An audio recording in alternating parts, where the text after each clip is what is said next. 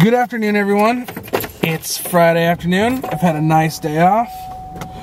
Kate and I are about to head to Ikea because we're going to get me a desk.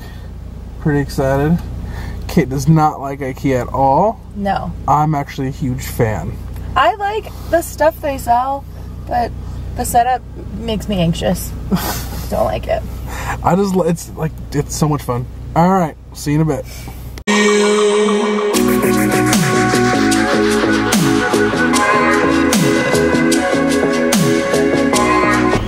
Welcome to Ikea. Like Disneyland.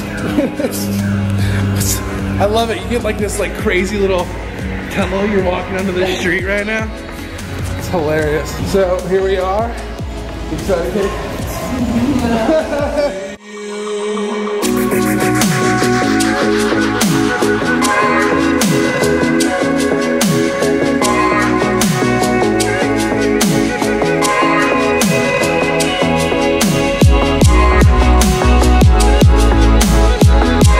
Having ourselves a little obligatory Ikea meal. You excited, babe?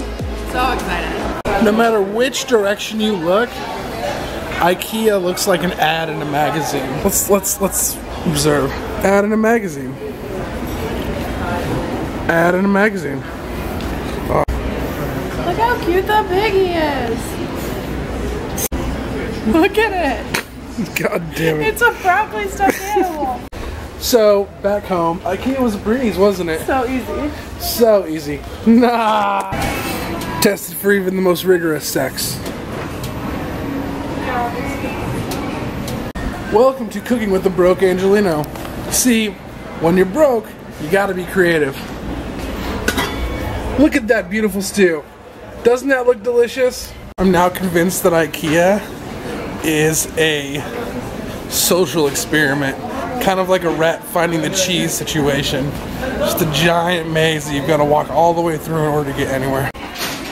There's literally no end in sight. So, we've survived the dreaded Ikea. Did we not, babe? We did. Alright. We did it. Now, we, I mean I, have all this to build. Yeah. Selection.